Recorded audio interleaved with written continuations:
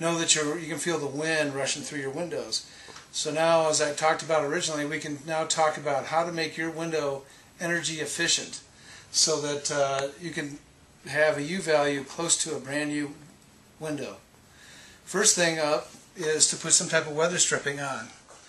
We have different weather strippings we use to seal up the windows. On the top and the bottom of a window, if you have your sash, we have what we call a bulb, but it's really kind of a little flip piece. We'll see a picture of this later, but we'll end up putting a groove in the top of the window with a router. This is the routers we use, and we have a slot cutter on it. This slot cutter rolls along the bearing and just makes a line.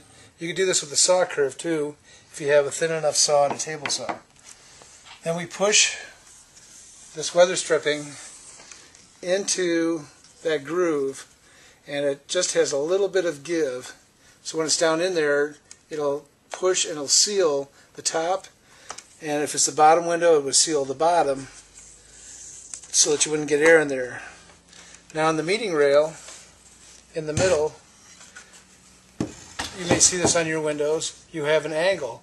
And that angle is made for the upper window and the lower window to come in close to each other so they can be put tight with your hardware.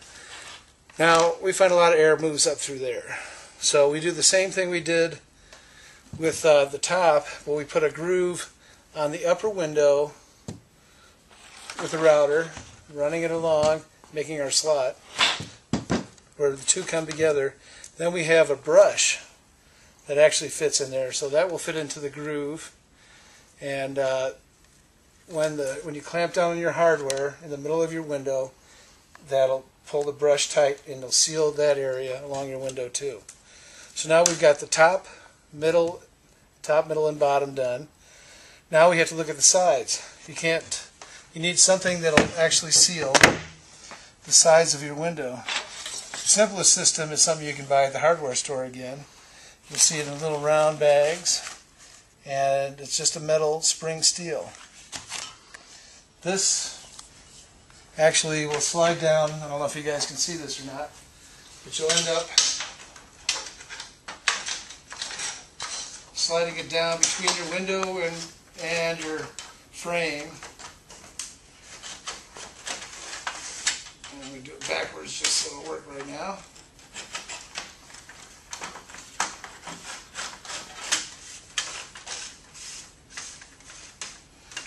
Once you get it down there, you cut it off at the height of your window so you don't see it here. And then, as long as your window is shut, your weather stripping will be nailed on there and will be sealed up against your sides. You do the same thing on the top. You slide it up there, cut it off on the outside. And once you have the window open, your weather strip doesn't work then, but then again, it doesn't need to because your window's open. There are fancier versions of this. This is one that we buy ourselves. It's kind of a T-shape, and what this does again is we will use a slotting cutter and make a cut in the side of the window, and then the window will go up and down on this, so the air would have to move through the window and then out to get some movement through there. It's a little fancier way to do it, but it also makes a good guide, and it looks a little cleaner, I think, than the gold stuff.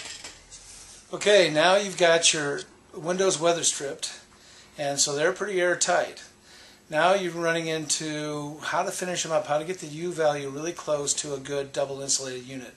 Well, you're going to need a storm window of some type. With the storms, they find that the U value is very close because the air infiltration is actually very good, or limited. The storm windows, you can have a custom storm window made, and you can switch it out with your screens every year, and you'll usually have a hook or two on top, and then you'll push them in. Then you'll have clips or turnbuckles down lower that actually clip them into place. Sometimes people put hooks and eyes in the back of their windows too, but this works fine. And if you don't feel like changing out your screens in storms all the time, they make units that are like this. This is what you call a storm screen combination. This one's made by Marvin. There's some other ones made also. But it has both a storm window in both top and bottom, and then it also has a screen. So in the wintertime you have it closed, and on the inside it looks like this. Then in the summertime you push it up in a box and you've got a self-storing storm window, and it's wood on the outside, so it looks good on your house, and at the same time you don't have to switch out.